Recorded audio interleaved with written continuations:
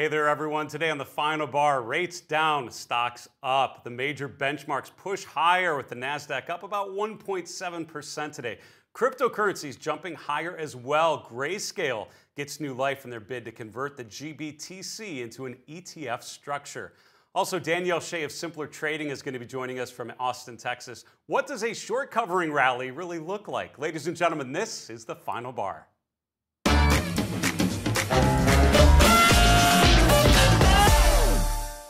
Hello, everyone. Welcome to the final bar. I'm your host, Dave Keller. I'm the Chief Market Strategist here at StockCharts.com in a rainy Redmond, Washington. Thanks for joining us every weekday after the close as we break down the action in the markets using the power of technical analysis. The technical toolkit really is designed to help us focus on what's actually happening in the markets. For many investors and many market practitioners, it's all about what could happen, what should happen, and it's easy to get caught up into all sorts of different narratives, a lot of times competing narratives, things that you would assume would push risk assets higher, other things that you might assume push risk assets lower. Technical analysis attempts to cut through all of that noise by focusing on what actually is happening in the markets. How are investors voting and traders voting with their capital? What sort of buy and sell decisions are aggregating up into overall price movements and trends? We're seeing quite a bit of a bounce here from the growth trade as last week wrapped, and we're now back into things this week. I was off the last couple days in Oregon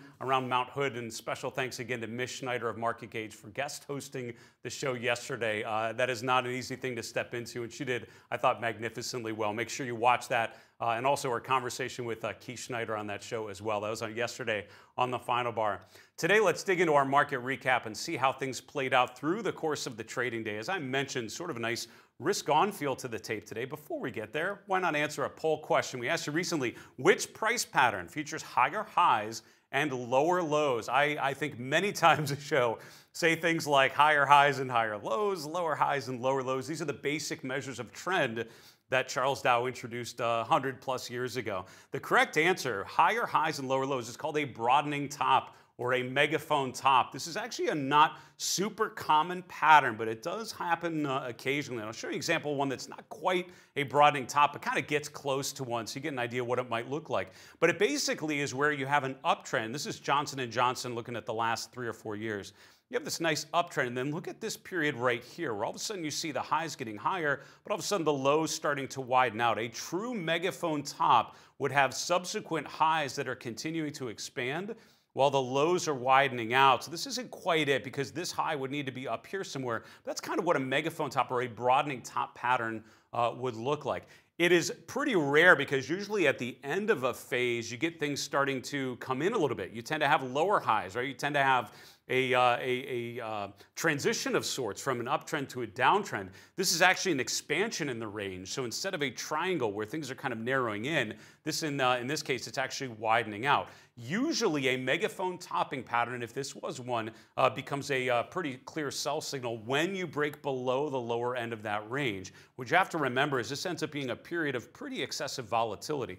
I actually couldn't come up with a great example of a megaphone top. Do you guys know one? Is one stock or an ETF that you've been looking at recently feature that megaphone top pattern? Drop a comment below. Let me know. I'd love to see some recent examples of one. I couldn't find one readily available.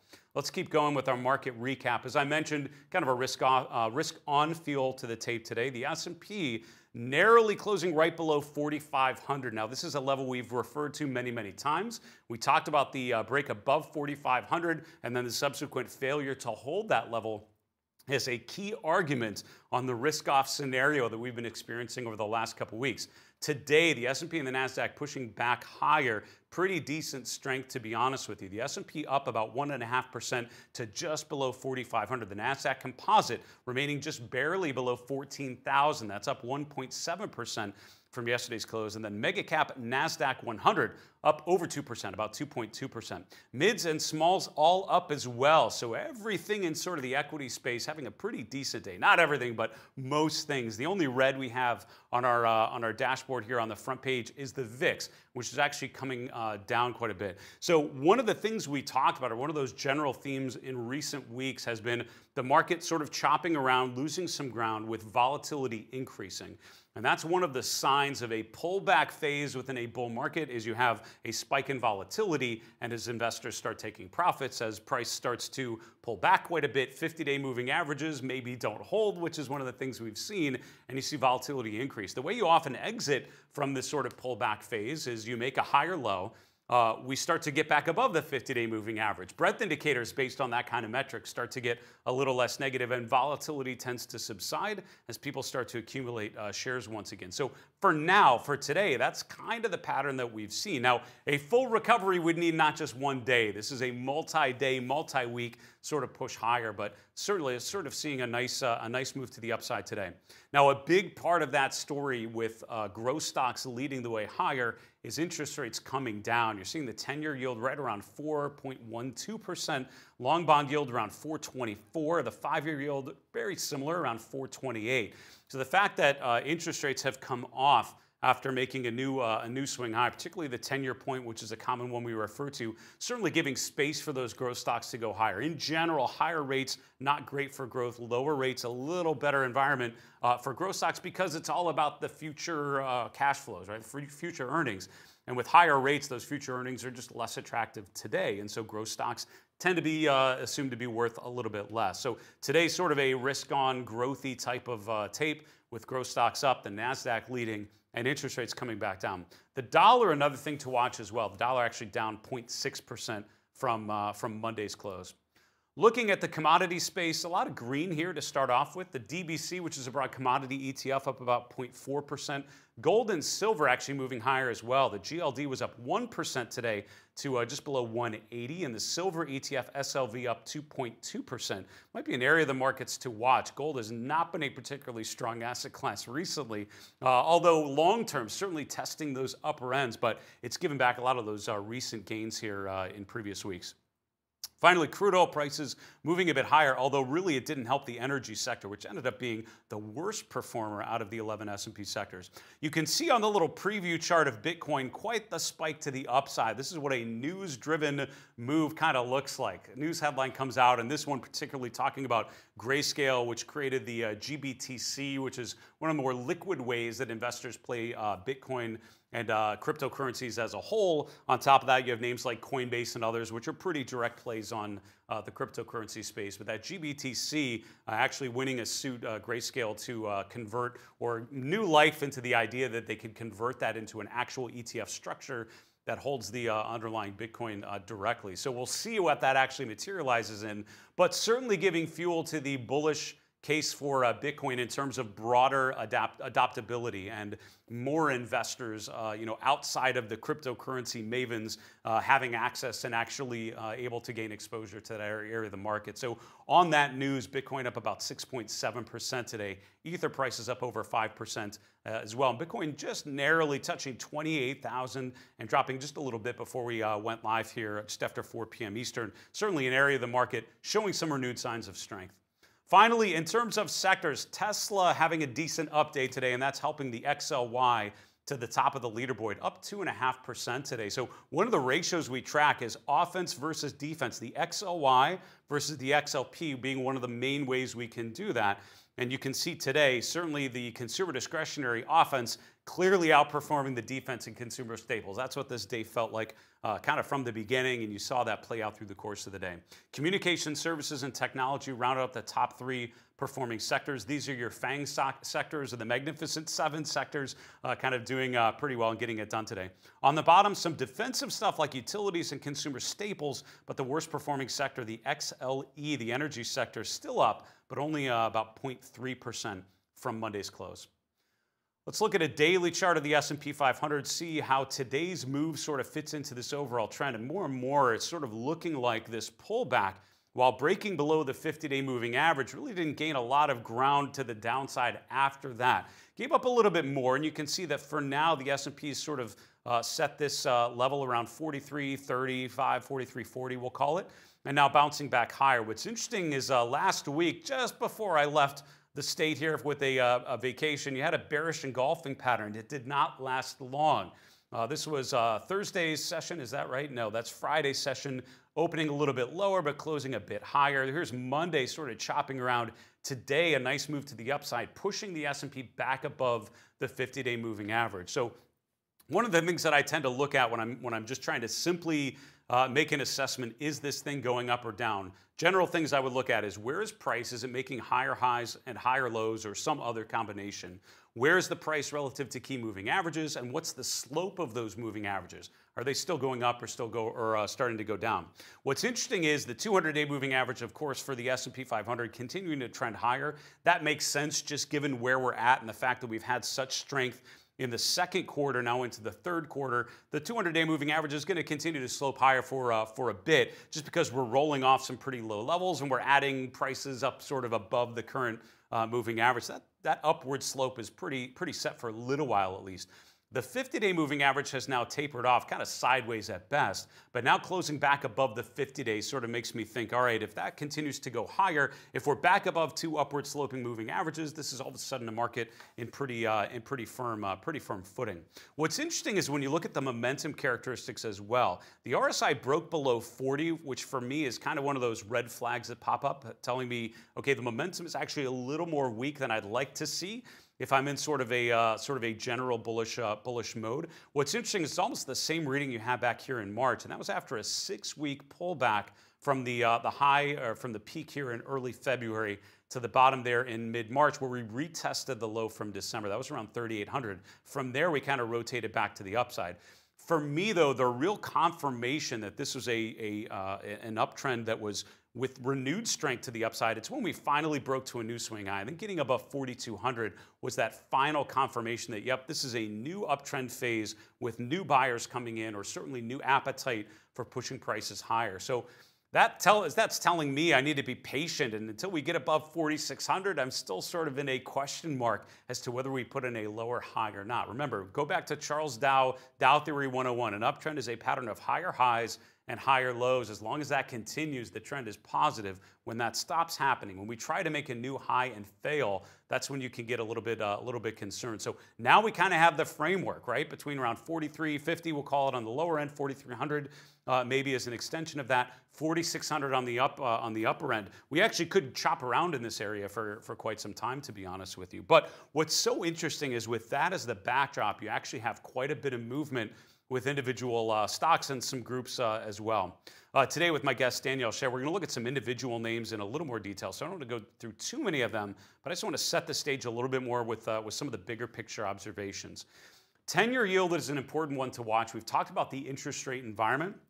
When I see a day like today with growth stocks just pushing to the upside, without looking, I'm going to assume that rates are coming off because it would be highly unlikely, although technically possible, but much less likely that growth stocks like Tesla and Alphabet and Apple would be rallying in the face of rising rates, right? That's just not a complementary behavior, right? Growth stocks moving up to the degree we saw today usually means rates are coming off, because that's adding more sort of bullish fuel to the fire, if you will, causing upside momentum, or giving the opportunity for names like that to have a little bit more upside momentum. It's kind of what we saw here. If you look at the chart of the 10-year, for us, it's $TNX on the stock charts platform. You can see we basically tested the October 22 high.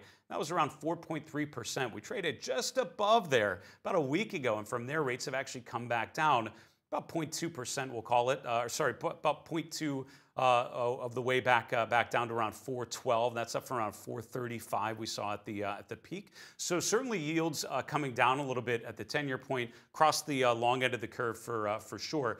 The bull case for stocks here, particularly for the NASDAQ, I would argue would mean rates most likely have to keep coming down. The 50-day moving average is right around 4%. That was the most recent high in early August, most recent low there in early August. That might be a level I'd be watching to see if we hold that or not. But overall, if you're bullish on growthy names here, you want to assume that rates, I think, most likely are coming down. For now, they certainly appear to be doing so.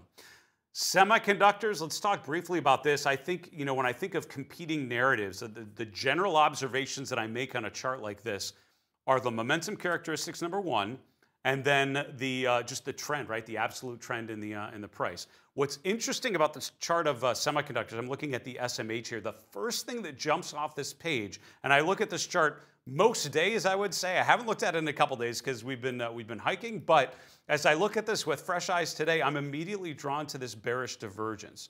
Now, what could happen, it is very possible that this drawdown we had from around 160 to 145 is it. That was 15 points. That's less than 10%. It's about an 8% pullback, and then we continue higher. That is 100% possible. But again, I would, if you ask me what's the normal behavior after you have a big, clear bearish divergence like this, I would assume that there's going to be further drawdown than what we've seen so far. What's also interesting, though, I'm going to highlight some of these areas here, and I think this kind of tells the story of where we're at with some of these things here. I'm going to shade this guy. Look at this point right here, and this point right here, and this point right here. What I've done is highlighted these times when the momentum has been very strong, where it's become overbought, and then gone down to right around 40. That was this point here in December. That was this point here in late April, and now this is this point here in mid-August.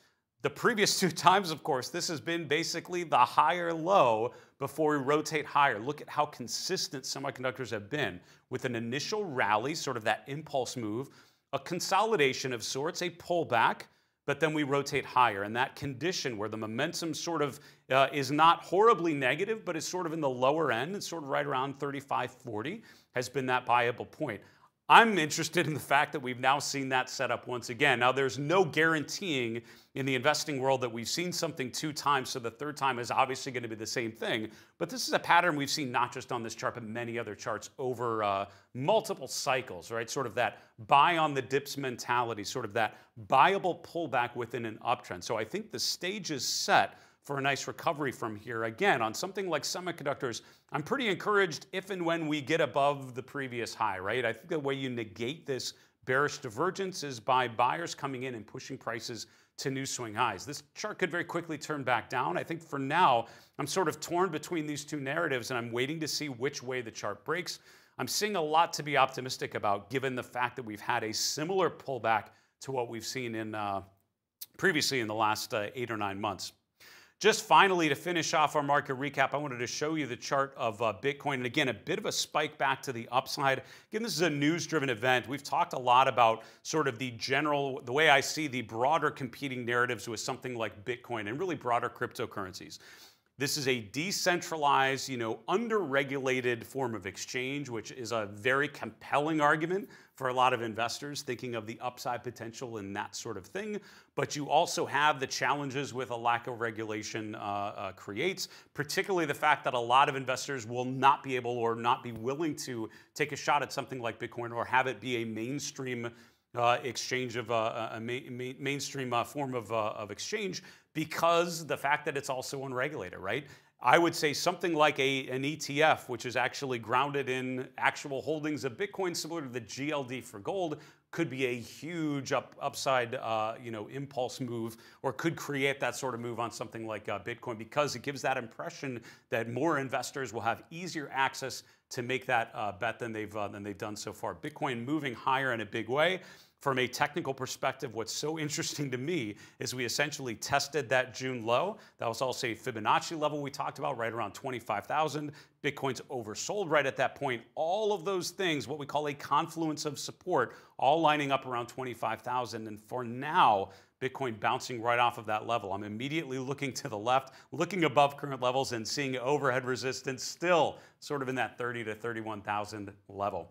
We need to bring on our guest today, Danielle Shay. Before we do so, a couple quick announcements. First off, we welcome your feedback on our show as always, but we especially welcome your questions. Our mailbag is fueled by people like you sending in the questions you're running into as you are trying to analyze your own charts.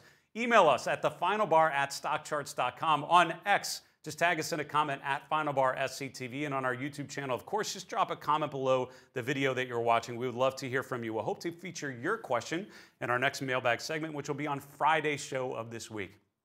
Also, we're doing a really fun thing every Wednesday now at 1 p.m. Eastern, a live Q&A. I'm setting up in our podcast studio just around the corner here. I have a couple charts queued up, and then it's all driven by the questions coming into the chat. It's been a lot of fun. We've had more and more participation every week and a lot of really good questions.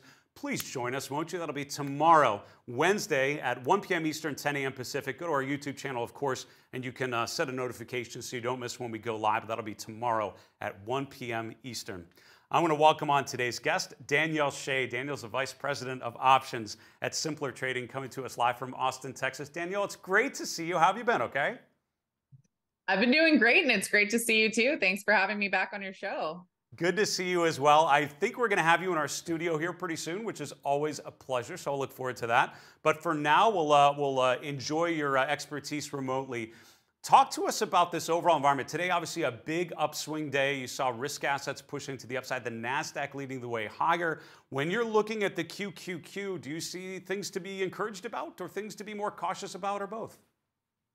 So, when you look at the Qs, I love the way that the market traded today because you can see a break up above the 50 simple on the daily chart. That is such a critical zone of resistance. And it was really impossible for me to get too excited about the upside with any of the mega caps and especially the Qs underneath that level. So, today it was a short covering rally. We had a high put call ratio, we had short covering, but what's great about that is when the short covering actually breaks overhead resistance, that means that it can continue.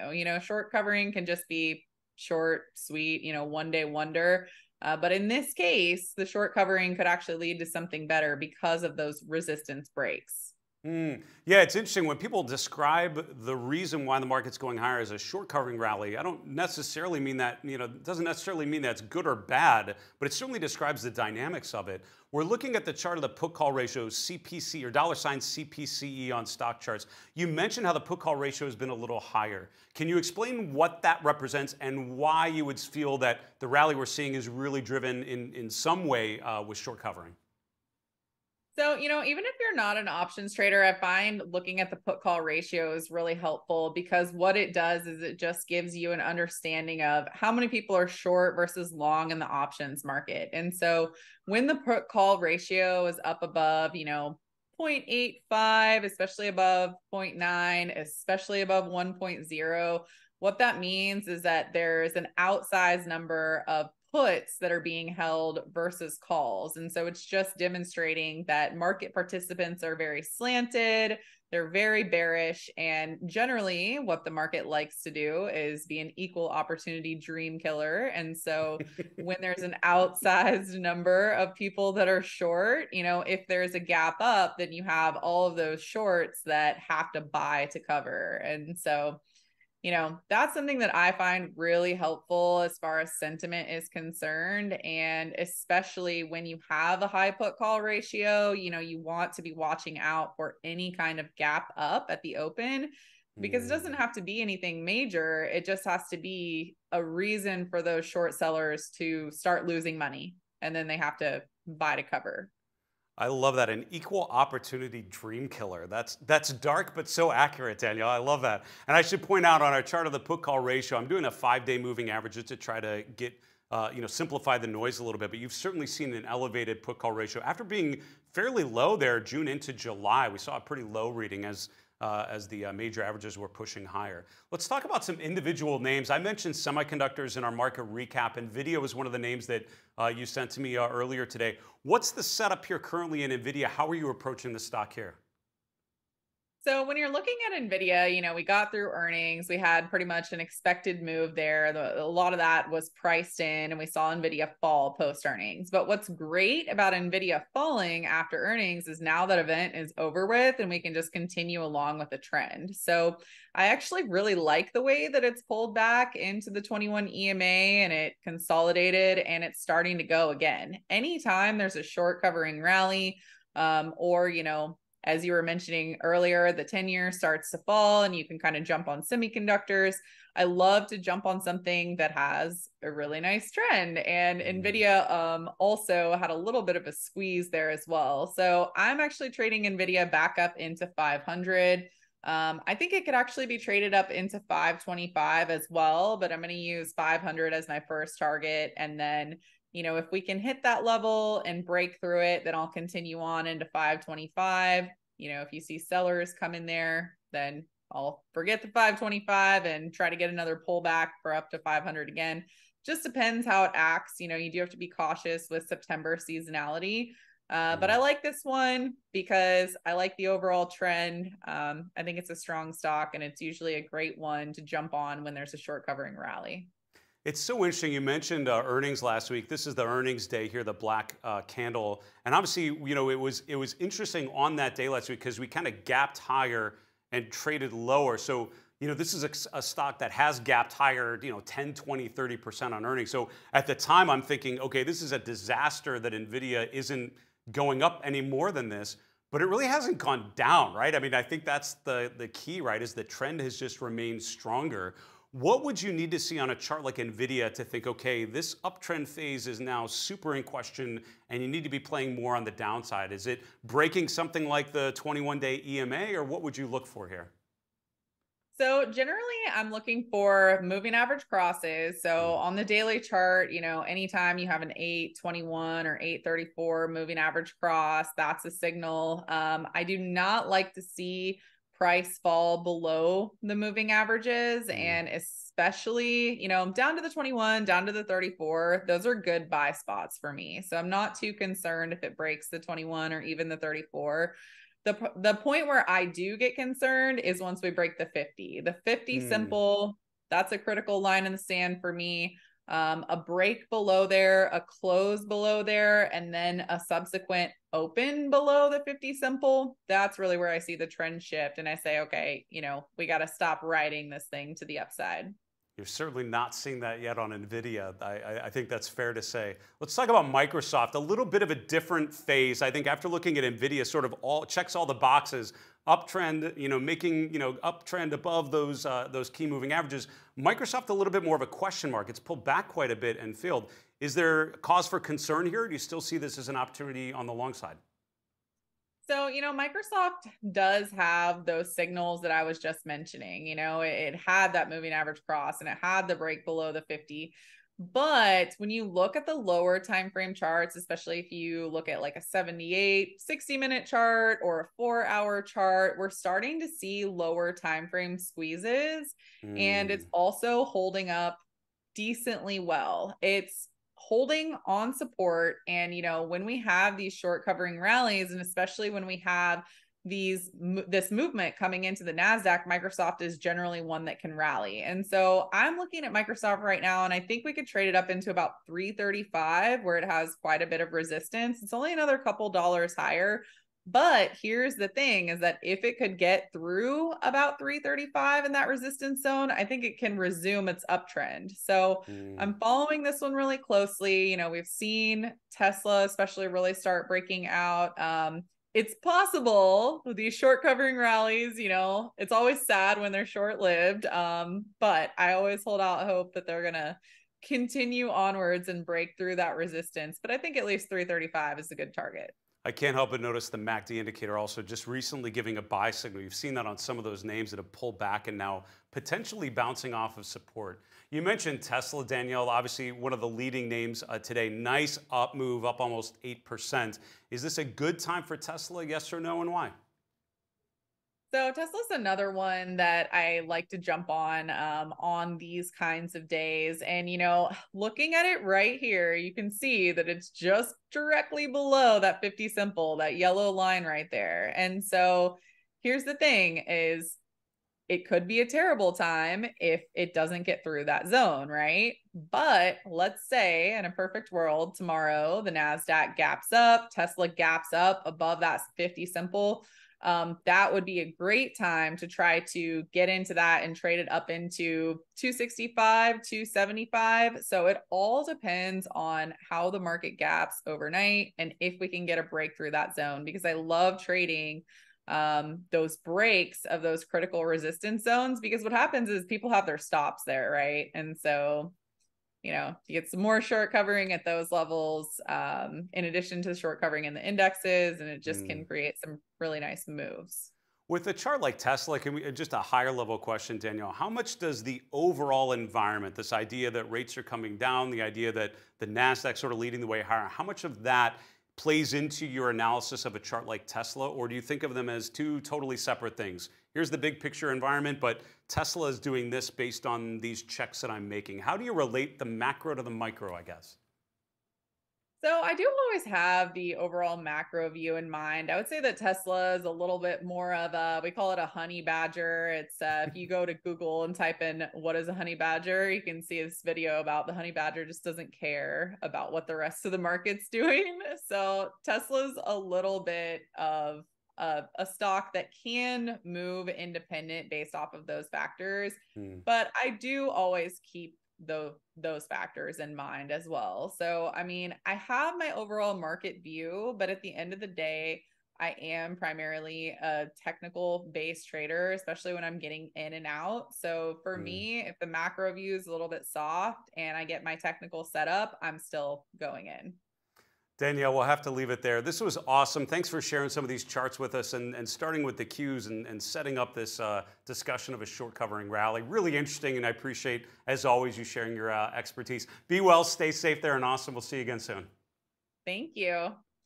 That's Danielle Shay. Danielle's the Vice President of Options at Simpler Trading, coming to us from Austin, Texas. I love the markets as an equal opportunity dream killer. I jotted that down as she was saying that. That's a fantastic way of saying it.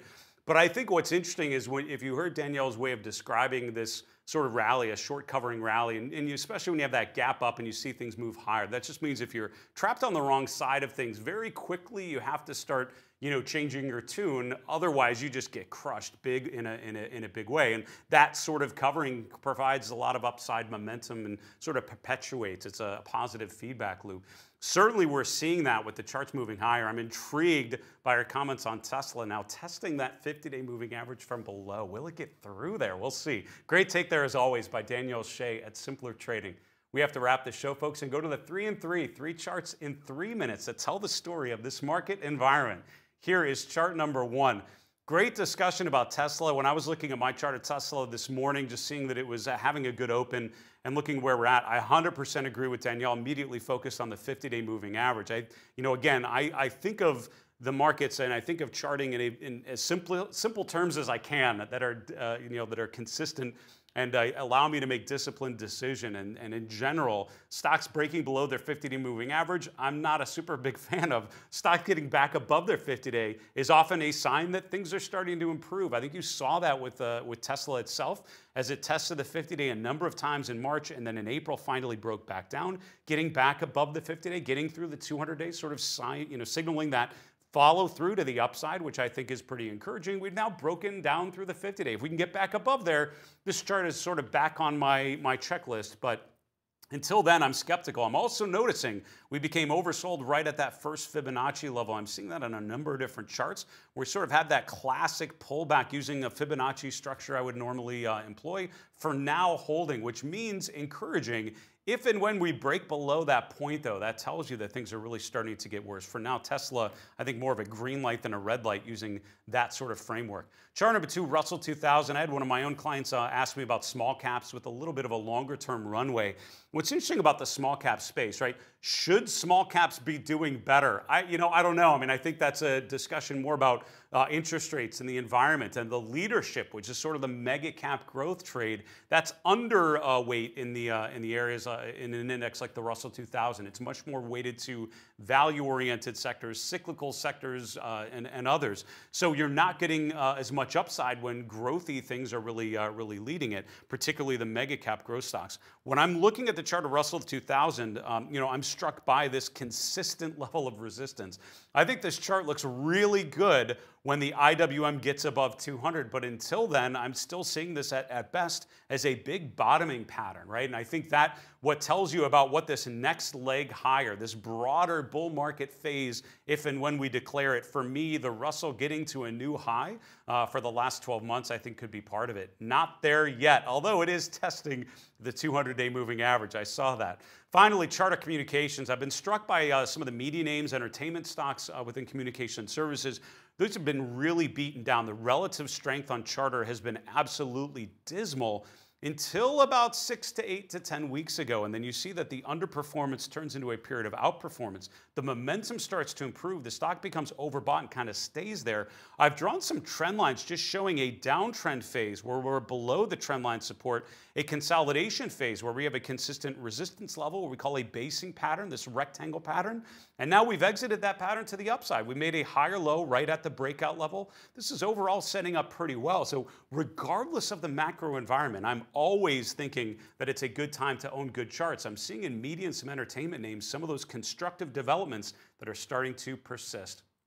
Folks, that's a wrap for the show. Thank you so much for joining us every weekday after the close for the final bar. Special thank you to Danielle Shay of Simpler Trading joining us from Texas.